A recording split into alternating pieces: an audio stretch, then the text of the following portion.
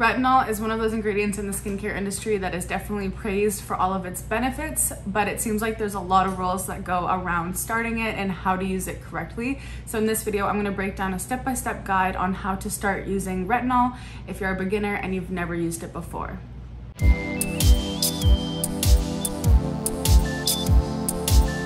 Hey guys, welcome back to my channel. My name is Kenna.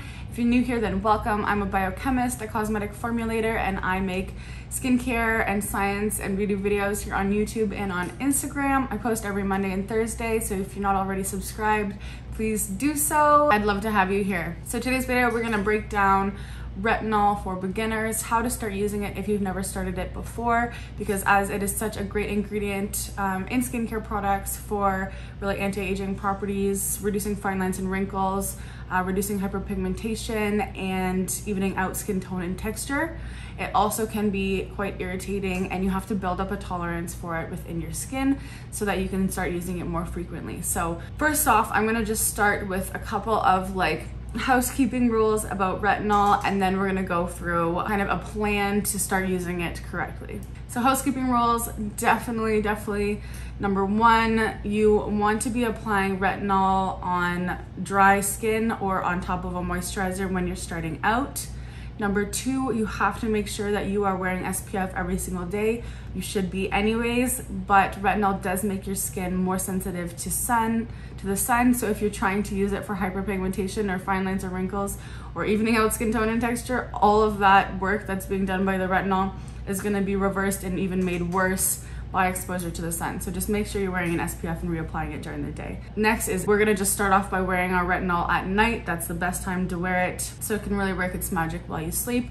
And then lastly, do not combine retinol with other active ingredients such as vitamin C or alpha hydroxy acids. If you do use a salicylic acid wash, that's fine to use like a face wash, but don't use a leave-on product that has salicylic acid either. We want to just be applying retinol as our only active ingredient, and I'm going to give you examples of other skincare products that you can pair with it, like different moisturizers and stuff. Okay, so step one is going to be selecting your retinol. So I've selected 3 here, and then I have a couple other recommendations. The first one that I do want to show you is the CeraVe. This is the resurfacing retinol serum.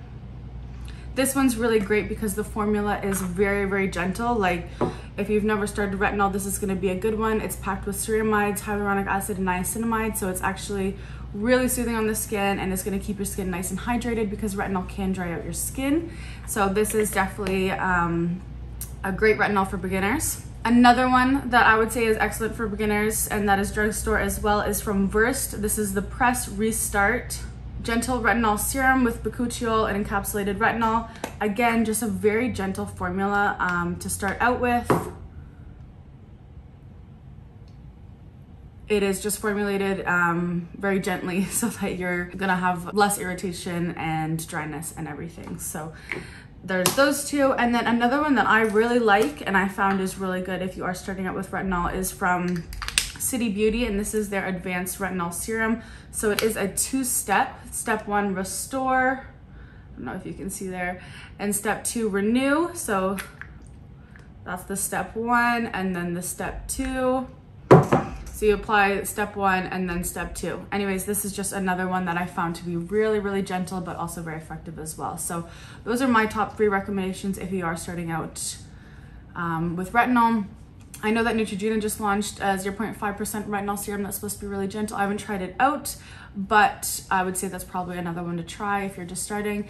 And then Paula's Choice has a lot of gentle retinol serums as well. So that's another brand that I would recommend if you are starting out on the retinol journey, which you are if you're watching this video. Okay, so now that you have your retinol, step 2 is I'm gonna talk about a bit of a introduction plan for using it and building up a tolerance. So the first time you start using retinol, I would recommend for 4 weeks, just use it once a week and just see how your skin reacts to it. After those 4 weeks, then you can move up to twice a week and keep doing that for a few weeks, and then slowly increase. So month 1 would be once a week, month 2 would be twice a week, month 3 would be 3 times a week, month 4, 4 times a week, month 5, 5 times a week, and then you can start using it every night if you want to. I can use retinol every night if I want to, but I generally don't because I do like to use other active ingredients such as AHAs, and I do like to let my skin just kind of have a nice hydrating serum and a moisturizer on it and no actives. So right now I'm just using retinol every other night, which I think is a great routine, and you're gonna see a lot of benefits. And you're not going to see irritation, but you do have to build up to it. So again, just going over that one more time.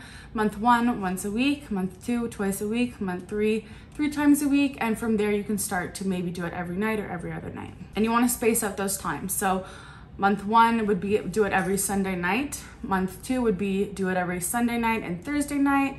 Month 3, you can do it Sunday night, Tuesday night, Friday night, that kind of thing. So you want to space it out still until you have built up that tolerance to using it every other night. Another thing that you can do to reduce irritation and dryness is you can do what is commonly called as a retinol sandwich, where you apply a moisturizer and then you apply your retinol and then you apply a moisturizer again on top, and that's just going to really reduce any direct contact with your skin. You're still going to get those benefits, but it's going to be very gentle. Typically retinol is just used on dry skin.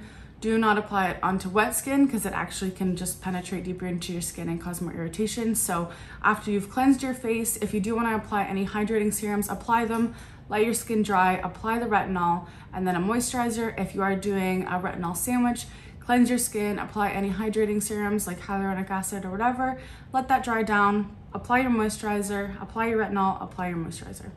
It sounds complicated, but it's not, I promise. Once you start doing it, you'll be fine. And once you have built up that tolerance, you don't have to be so careful with all of that. I mean, I can throw it on just, you know, dry skin and then a moisturizer on top, and you just start to get used to it. But you definitely don't want to just jump in full speed ahead because you can cause irritation and you can cause dryness. So just be cautious of that. The other thing is the amount that you want to use is a pea-size amount. So if I take really just 3/4 or a half squirt of the CeraVe, that is a pea-size amount. On the finger, it looks something like that. And you're gonna just apply it to your fingertips and start applying it everywhere that you want it. Do avoid getting it directly in your eyes, and do avoid getting it directly on your lips. You can definitely use it around your lips, but don't put it like right on your lips, if that makes sense. It is also great to be bringing down the neck as well. And you can apply retinol anywhere on your body. Just make sure anywhere that you have applied it is covered with SPF if it's going to be exposed to the sun. Now I have 4 moisturizer recommendations to use with retinol that I find work really well and really do reduce any kind of dryness or irritation that could be associated with retinol. So just really quickly, I'm going to go through these recommendations. They're just really kind of thicker creams, really nice thick creams. And if you do have dry skin, you're going to need this with your retinol for sure. So first, I did mention this 2 videos ago in my summer 2020 favorites. This is the Bloom Cream Moisturizer from Beekman 1802. It is just a very neutral cream, but very, very rich and hydrating. And it's not gonna break you out or anything, but just super thick and luxurious to top over a retinol at nighttime. The other one that I really love is the Peach and Lily Matcha Pudding Antioxidant Cream. It is green, but this one is just, again, a really nice cream to use at night that is thicker and going to keep your skin nice and hydrated and moisturized.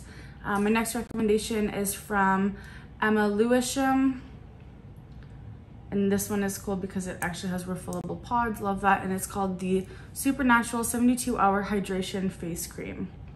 This is another one that is just like a nice, really, you know, thick. You can see how thick it is there. Thick cream, but just really luxurious and nice. And then my last recommendation for a cream to pair with retinol would be the Biochemist Squalane Omega Repair Cream. Just rich with ceramides and omega fatty acids and the squalane in there, so super moisturizing. So really overall, the key to starting retinol is to go really slow, to use very moisturizing products alongside it, and to just see how your skin reacts and tolerates it and start making adjustments accordingly. If you do use retinol just once and your skin freaks out, then wait a couple weeks and then try, you know, helping it out with something like the retinol sandwich, like I mentioned. Use a little bit less and start slowly building up that tolerance. Everyone's different. If you have like iron skin, and some people do, where you can just put anything on your face and you don't react. You're lucky, but a lot of people are really sensitive. So you just want to be slow and make sure that you're paying attention to the cues.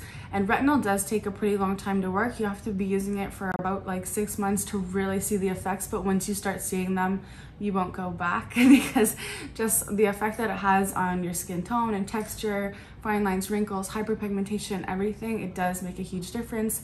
But of course, it goes alongside with having a regular skincare routine, making sure your skin is hydrated, moisturized, you're wearing that SPF every day. So that's kind of my step-by-step guide. I hope that was helpful. If you do have any questions about starting retinol, definitely leave them down in the comments below and I'll be sure to reply to them. And if you have started this journey already and you have a favorite retinol serum that you used when you first started out, then definitely leave it in the comments below for other people to check out. All right, guys, I hope that was really helpful for you. If you're not already, do follow me on Instagram because I do post there every day. And yeah, I hope this was enjoyable to watch and that you learned something about starting retinol.